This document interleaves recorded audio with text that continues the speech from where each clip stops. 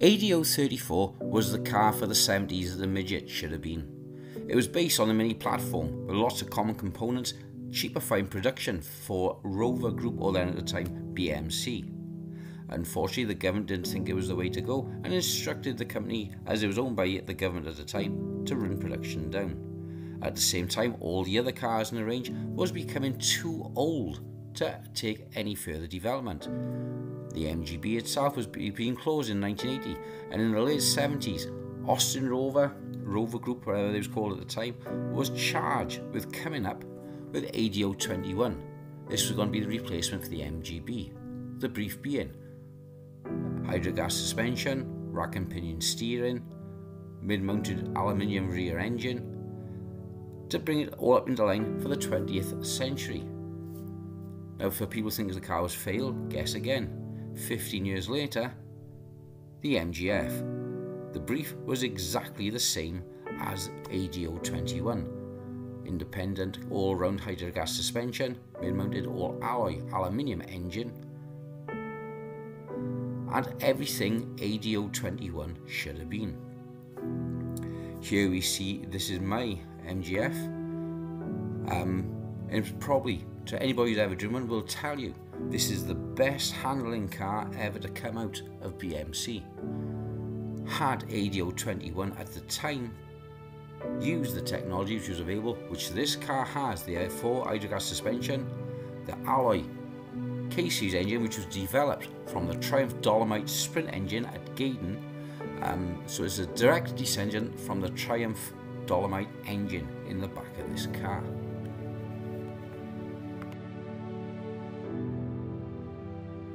I'm getting ahead of myself though. We're going to go back now to the A35, which Donald Healey saw the potential in as a small sporty car, taking away the body, adding lightness and improving performance, very much in the Colin Chapman ideology.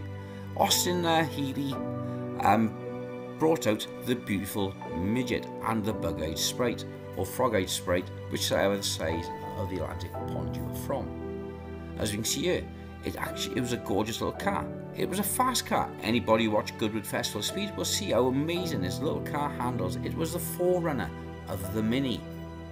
Do you see where we're going? So the Midget went into production with the sprites, producing the Midgets, which stayed in production through the late 60s, 70s, and came drawn to a close in the late 70s as parts was drying up. The engine would no longer, A-Series engine would no longer meet American emissions, so the Triumph 1500 engine was used. It was becoming increasingly harder to get this old girl through each category of safety tests each year. Different back ends were ended, round arches, squared arches, some had creases in the rear hangers, etc. from poor welds.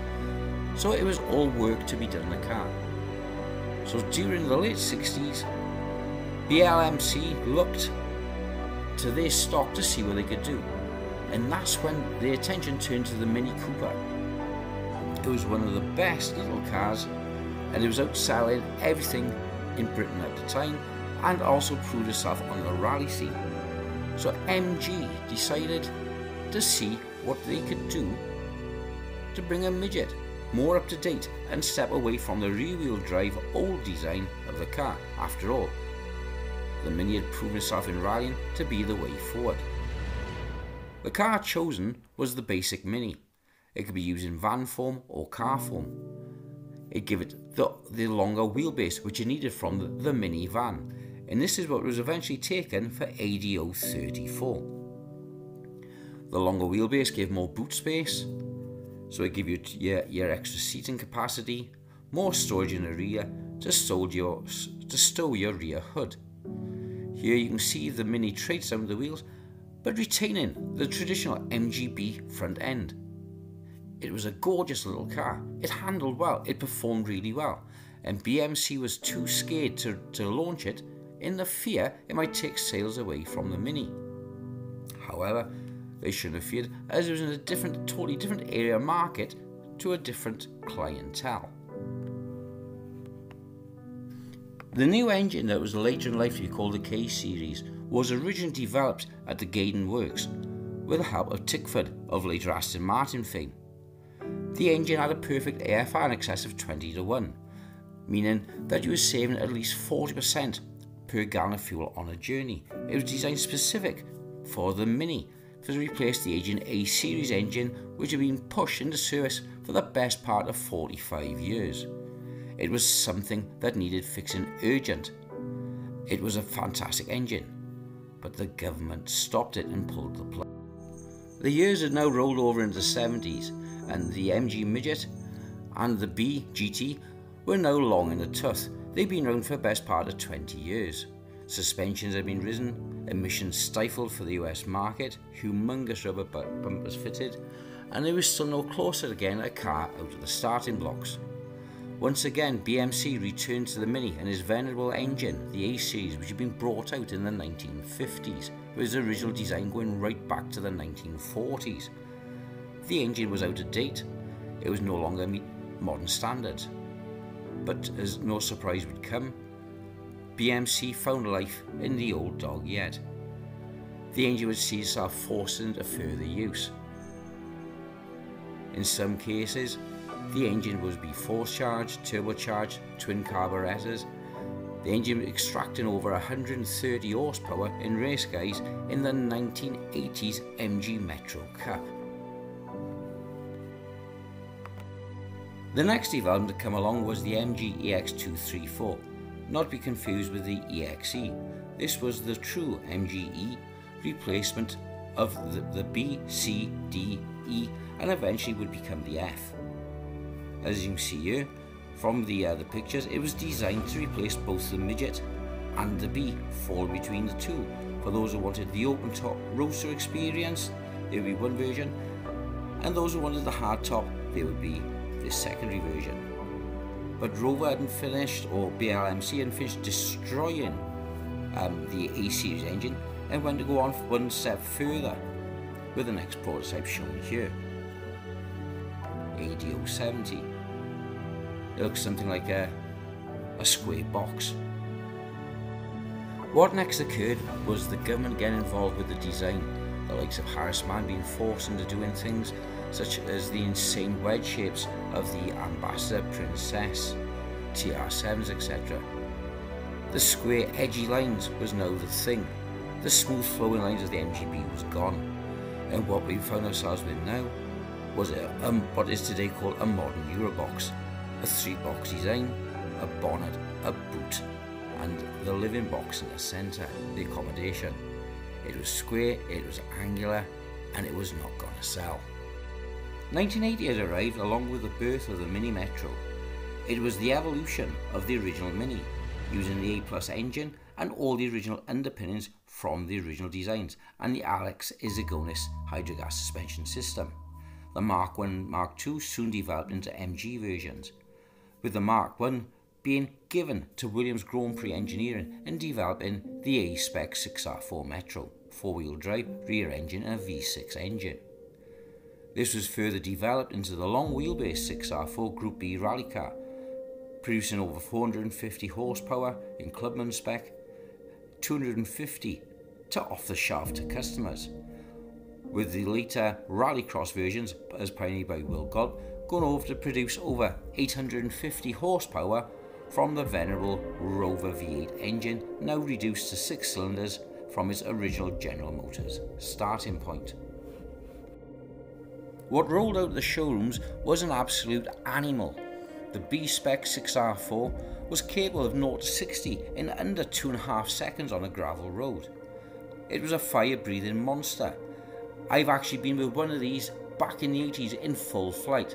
Your whole insides just jiggle from the power of the engine as it goes past. There is nothing like it.